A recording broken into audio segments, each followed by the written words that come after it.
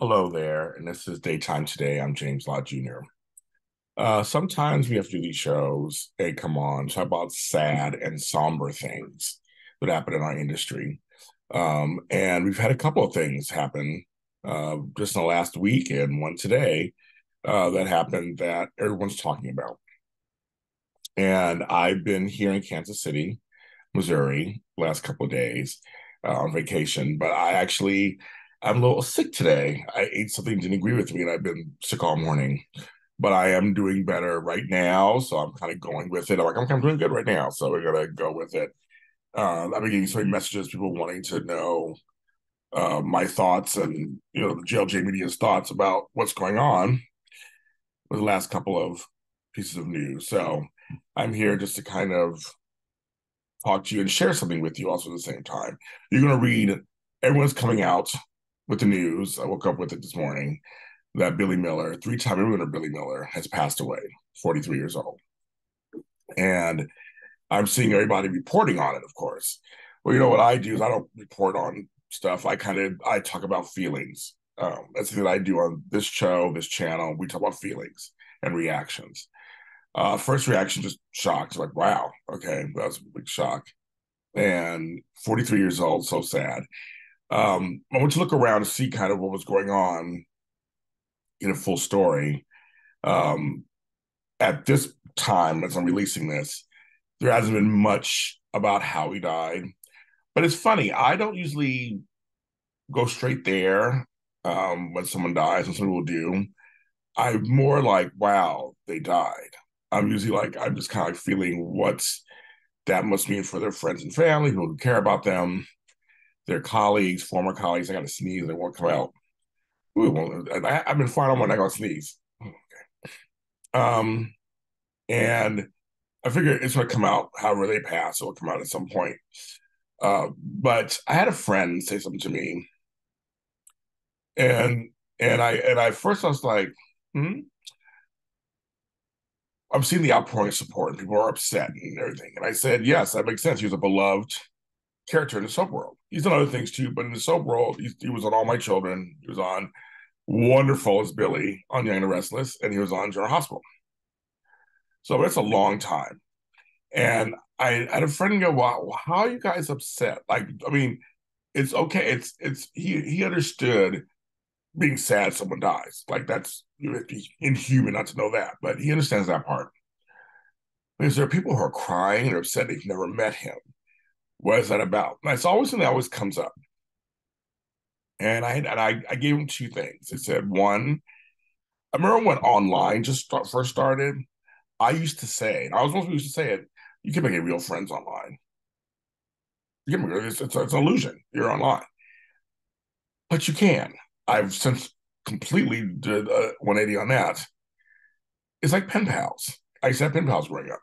Like, you can still become close to someone and get used to someone and care about someone, even if you've never met them personally.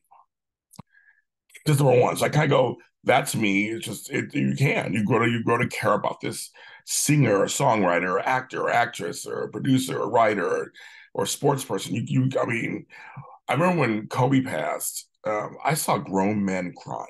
I'd never seen cry before. Grown men who I'd never seen cry. Huge fans of his, huge fan of basketball, sobbing at his death. But I said, I get it. They represent something. You care about them. They're part of your lives. And with soap world, especially, probably similar to sports, every day, 5 days a week, almost 50 weeks a year, 40 weeks a year, there is soap opera. Billy Miller was on your screens. No matter what show he was on, he was on your screens. And you get used to them. You get used to him. And there's always that hope. Maybe he'll come back. Maybe he'll come back to a soap. Maybe he'll come back to one of the other soaps. Maybe he'll come back to his old character. Like there's always hope and promise when they're still alive. But also, you just don't like them. Now, there are folks who have met him and are sharing their stories. I've never met him personally. People ask me that. I've never met him. I've said hi to him in passing at an Emmys once, but I've never interviewed him. Never had my shows. Um, so I don't know him personally. but I am sad. And again, 43 is just so, to me, it's so young, so full of promise. But I tell my friend also, you grow to care for these people who are they're giving you something back. That art and entertainment is just as important as anything else. And just like sports, just like other things that give you life and give you feeling, for some people, there's been times when soaps kind of saved my life, my emotional life, my physical life, um, that these actors are giving you something when they're on screen. It's just okay to mourn the loss of them and be upset. And my friend was like, he's starting to get a little what I was saying. It's okay to be like, that's it, because it's it. I mean, they're gone now. Now, fortunately, we have a whole legacy left behind by him of work. And I'm sure I'm seeing people posting, which I love this the most. People are posting favorite scenes of his from the shows. Love that. Seeing the pictures. He gave us work. He gave us every winning work on several shows. So I think that's, so I really feel bad for him, for his family. And I'm not going to go into any speculation on what's going on, but I'll sit back and wait and see how everything comes out. And we'll never report on alleged stuff or kind of scandal stuff on this show. We don't do that. We try to stick to the facts. And something else that was went on this week is John J. York. And I'm going to make sure, because I want to make sure I get this correct. He did a video. And I've met John J. York, actually. I've met him. Very nice guy. Never interviewed him, but I've met him.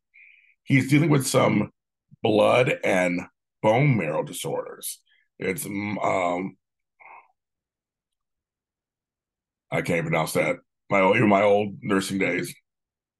MSD, multiple smoldering myeloma, two blood and bone marrow disorders, and which basically is a group of cancers in which immature blood cells to the bone marrow do not mature and become healthy blood cells. So he is looking for some help, and you can see the video of John J. York anywhere. You can see his video, and so I sent him love and light for that, and all of the outpouring of his colleagues, past and present, wonderful. And I've never heard a bad thing about John J. York in the business all these years, never. So I just feel like he probably is one of the nicest guys in the business. But when I saw him, he was very nice. I met him, he was very nice. So I've sent him love and light with that too, because that is just, and that's one of the reasons why I've been really taking care of my health. And today I feel like crap, but I've been last 2 months, almost 2 months, almost 2 months now. I've been losing weight and taking care of my health and taking care of business, because just you never know, and things can happen to you whether you're healthy or not. But at least if you give it a fighting chance and be partially healthy as you can be, then that will help. So, but John J. York, I send love and light to you too, and all of that. And people are always looking for blood donors and bone marrow donors and organ donors and all that stuff. So just keep that in mind. And they lifted the ban of gay men giving blood, especially. So you take that whatever you or that also. But there are folks who need it, and so. But it's another shocking thing where you're like, wow, this guy we've watched for decades on General Hospital is now going through this. And he's taking to the public to let him know he's going on a brief hiatus. So much love to him. One of the members of 702 passed away also. I was thinking out to her family and to them too. It's life has death in it. And as I know, 9 months since my stepfather died, and 7 months since my mother almost died, and 2 months since my other aunt almost died, I see how fragile life is. We literally hear one moment and go on the next, and that's just how it works. We're not getting out alive. We're all getting out alive.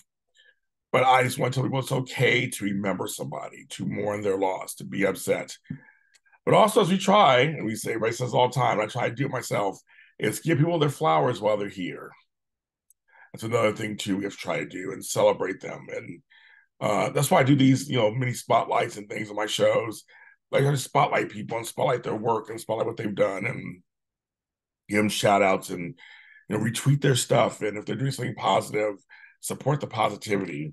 If they're going through something, send them compassion. I think we need to. We're in a world that's very jaded these days, and there's times I'm jaded too. I am sometimes, but I'm trying to learn how to walk more in compassionate concern for everybody. Another thing that's been going on, of course, right now, people are asking me about the Drew Barrymore situation, and now she's putting her show back on hiatus again after what happened. My only thing, I have been very vocal and said she's a scab. I've been very vocal. Now I've met Drew Barrymore, super nice person, everything. I've read comments where folks are like, she has to help her people, and there's people who need help and need to work. Well, everybody needs to work. I just think my whole thing was don't join a union if you don't fully plan on being a part of the union. You can't be part of the union and then make up your own rules as you go along or how you feel. You have to stick with it. If you're part of it, then don't be a part of it. If you don't want to do it, you can do what you want. And my heart goes out to all my friends who aren't writers or actors who work in crews and are hair and makeup and we're also not working. And also check them out. If they have side projects going on or things going on right now, support them. That's what Steve's will come out. They still have books coming out and they're doing hair in kitchens or whatever. Support them, pay them, do it. But I feel, and Drew has been a long time. She's been in this a long time, and I have to believe that she knew somewhere the backlash she would get if she decided back to work during a strike. No matter how heartfelt she could have been, or something, her motives could have been totally pure, it doesn't matter. But there's, especially nowadays, optics and appearance are everything. And whatever we do, it's if you're like, you get watched and judged, and you get canceled for it or not canceled or people. So I think, and right now it's tough because you can't have any people who are SAG union actors on your shows unless they're promoting something non-work related. Because I can't have that either on my shows. So it's like it'll be like you can have singers on your show and reality stars and stuff. I guess you could, but there are writers for everything, and I just feel like it undermines the whole system if only some people participate and some don't, and you're a name. So now she's back on hiatus again. I think that's what today. So someone sent her love and light also, and just maybe it's a learning experience. Maybe she was told she should do this. Maybe I don't know. Who knows? Again, her intentions could have been super pure by this. Because I don't know her personally. But I just think it's just a bad look, I think, when you do that. It's like you have to stick with the group if you're part of the group. I don't know, this is how I feel. I mean, trust me, there are things I want to do that I'm not doing because I'm sticking with my guns to this and trying to continue to support WGA and SAG-AFTRA in their approach. And this is it's been going on for, I mean, it's not good. This is not a good look. It's showing us that these streaming services and big companies and media just don't care. And I've been saying it for years. I've been saying on my shows and shows for years that doesn't care. That never people are looking like, no, James. I'm like, I'm trying to tell you, a lot of them do not care like that. They don't. This could go on for a long time. I can see it ending soon. They see it going for a long time. Somebody who asked me when is going to end,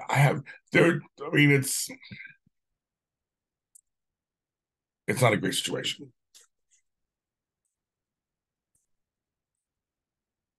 Not a great situation at all. It's not.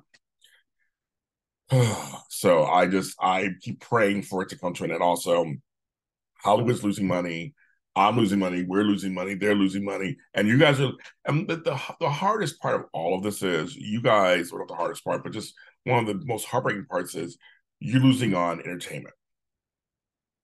You're losing on new art, new entertainment, new shows, new works, new performances. You guys lose out because we can't get what we need to be paid officially and the way it should. So I feel bad for the audience. The audience ultimately loses out when companies had come together, and so it's tough. So a lot of stuff going on in entertainment these days, and I'll just leave it there. But back to sending love and light to John J. York and his family, and saying love and light to Billy Miller's family and friends, colleagues, management, everything. Again, a light snuffed out way too young. More to come, but we have his legacy of his work, and we should really focus on that. To everyone who's feeling something, you feel it. You continue feeling it. You do what you gotta do. If your feelings are valid, um, when someone goes that we care about and on screen, that is valid. It is. It just is. I'm James Lott Jr. Talk to you next time.